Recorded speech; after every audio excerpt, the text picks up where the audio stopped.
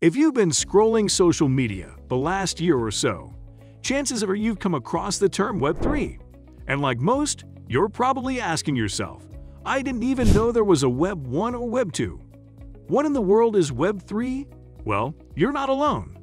In today's video, we're going to explain everything you need to know about Web 3.0.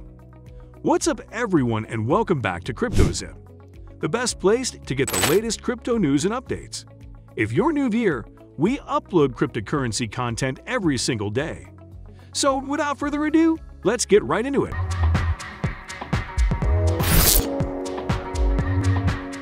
Web 3.0, also referred to as Web 3, is the Internet's third iteration, which connects data in a decentralized manner to provide a faster and more personalized user experience. It's made with artificial intelligence, machine learning, and the semantic web, and it uses the blockchain security system to keep your data safe. The defining characteristics of Web 3.0 are decentralization, openness, incredible user utility. The semantic web's main benefit is recognizing and interpreting the data's context and concept.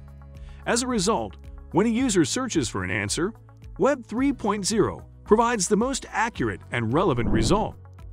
Users will sell their data to advertisers while maintaining ownership and privacy. In addition, Web 3 will allow websites and applications to better use data and tailor information to individual users. As a result, the third generation of the Internet will be one in which you can have personalized interactions with machines and websites the same way you would with any other human. Take decentralization as our starting point. Today, most of the infrastructure that underpins the most popular websites and online hangouts is owned by corporations and, to some extent, regulated by governments. Because this is the simplest way to build network infrastructure. Someone pays to install servers and set up software on them, and then either charge us to use it or allows us to use it for free, as long as we follow their rules. Instead of relying on outdated methods, we now have the benefit of cutting-edge solutions like blockchain. Data stored on the blockchain is encrypted and distributed in a manner similar to that of a traditional database. This means that only people who have permission to access data on a blockchain can access it, even if it is stored on someone else's computer, like a government or an organization.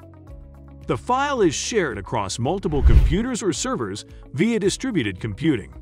Unless all of the copies are identical, the information contained in a file cannot be considered accurate. Another layer of security means that no one other than the person who owns or manages the data can access or change it without the permission of either the person who owns it or the entire network. There are a number of ways to put these concepts into practice, and they all work together to ensure that data is only ever under the control of the person who owns it, no matter how it's stored. There is no way for the owner or government of the data to access or alter it without the encryption keys that prove their ownership. Even if the server is shut down or removed, the data can still be accessed on one of the hundreds of other computers that it is stored on. How about that for ingenuity? Transactions between two parties can take place without a third party's approval if they're trustless. This wasn't always the case on Web 2 or lower, because you had to be sure that whoever owned the medium you were using to interact or transact was not manipulating your communications, transacting in Bitcoin directly with another person, rather than through a centralized exchange or wallet, is a good example of a Web 3 trustless transaction. As a result, the blockchain algorithm and encryption ensure that no one can interfere with the transaction once it has been initiated. Similarly, permissionless means that neither party in a transaction or interaction requires the permission of a third party, such as a service provider or government, before it can take place. By the way, you're not the only one who thinks all this talk about avoiding government interference sounds a little bit anarchistic or libertarian. There are still many unanswered queries regarding the safety and legality of this situation in light of the absence of oversight or control. We've already seen governments trying to create legislation that allows them to maintain some level of control over communications and interactions on the Web3.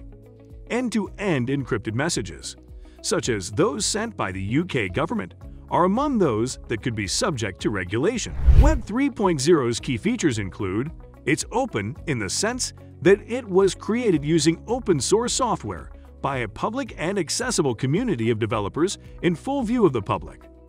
Trustless. The network allows users to interact publicly and privately without the need for an intermediary, thus providing trustless data.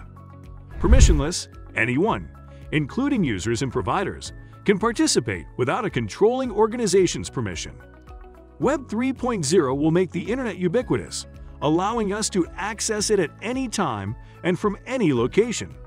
Web-connected devices will no longer be limited to computers and smartphones at some point in the future, as they were in Web 2.0. Technology will enable the development of a plethora of new types of intelligent gadgets as a result of the Internet of Things. Let's take a look at some examples of Web 3 in practice. Ethereum, a decentralized open-source blockchain with smart contract functionality. Non-fungible token, NFT, a non-interchangeable unit of data stored on a blockchain, a form of digital ledger that can be sold and traded.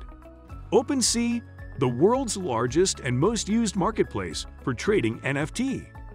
Uniswap, a cryptocurrency exchange which uses a decentralized network protocol. The DAO, groups, companies, and collectives can be described as decentralized autonomous organizations, DAOs, which are defined as groups that are bound by rules and regulations that are encoded into the blockchain. Blockchains could be used to keep track of the prices of all items in a DAO-based store, as well as the identities of those eligible to receive payouts. Shareholders in the DAO would have a say in how much money is distributed and who gets it. However, no one has the authority to change the rules without the approval of the people in charge. Only those who worked on a server and those who worked at a facility where profits were stored were allowed to participate. There are a number of men in the middle, bankers, lawyers, and accountants, that are theoretically eliminated by DAO. Artificial intelligence. Web 3.0 is widely expected to be heavily influenced by artificial intelligence. A high degree of machine-to-machine communication and decision-making will be required by many Web 3 applications. The Metaverse. It's time to talk about the Metaverse, the final concept from Web 3. An internet front-end called Metaverse refers to a new user interface that allows us to communicate with other internet users and manipulate data when talking about Web 3. Metaverse is a concept that has been getting a lot of attention lately because it promises to be a more immersive, social, and long-lasting version of the internet that we all know and love. Using technologies like virtual reality and augmented reality, we will be able to interact with the digital world in more natural and immersive ways, for example, by using virtual hands to pick up and manipulate objects and our voices to communicate with machines or with other people. There are many ways to think of Web 3's Metaverse as an interface for Web 3 tools and applications. We are expecting a lot of Web 3 applications to rely heavily on Metaverse technology and experiences. An improved search engine, more personal browsing options, and other decentralized features are all expected to be part of the new Internet's promise to create a fairer and equal online environment. Individual users will be empowered, and their data will become more valuable as a result of the myriad of innovations that will be implemented once this system is in place. It's hard to imagine how much more integrated the Internet will become in our daily lives when Web 3.0 arrives. Given how much smart devices have already changed our habits, hit the like button if you learned something in today's video, and subscribe to never miss a video. Also, don't forget to leave any questions, comments, or predictions in the section below. We appreciate your continued support. Need somewhere to safely store your crypto? Or somewhere to trade? How about a VPN you can trust? Check the links in our description for our favorite crypto products. We'll see you in the next one.